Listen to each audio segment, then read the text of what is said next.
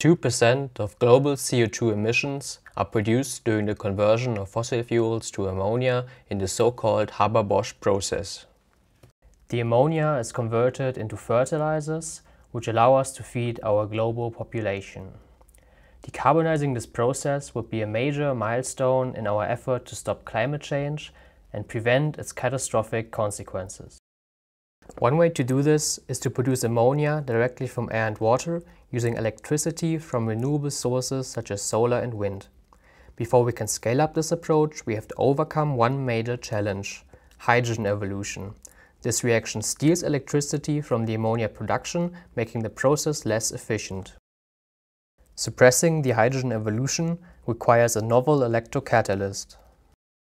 100 years of heterogeneous catalysis research showed that one of the best ways to find a new catalyst is to screen a large number of metal alloy compositions in a trial and error fashion. Now, how can we find an electrocatalyst that suppresses hydrogen evolution this way? First, we need a scalable method to produce an array of electrodes of different compositions. Second, we need an electrochemical cell to test a large number of catalysts in parallel and a large enough potentiostat to supply all catalysts with electricity. Finally, we need a scalable detection method to measure the amount of ammonia that was produced. At TU Delft, we already have a sputtering system and a potentiostat that allow us to produce and test up to 64 metal alloys at the same time without large investment cost.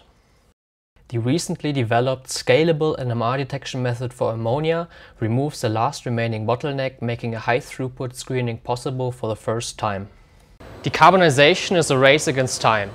With the open mind, we can increase our experimental throughput to get ahead.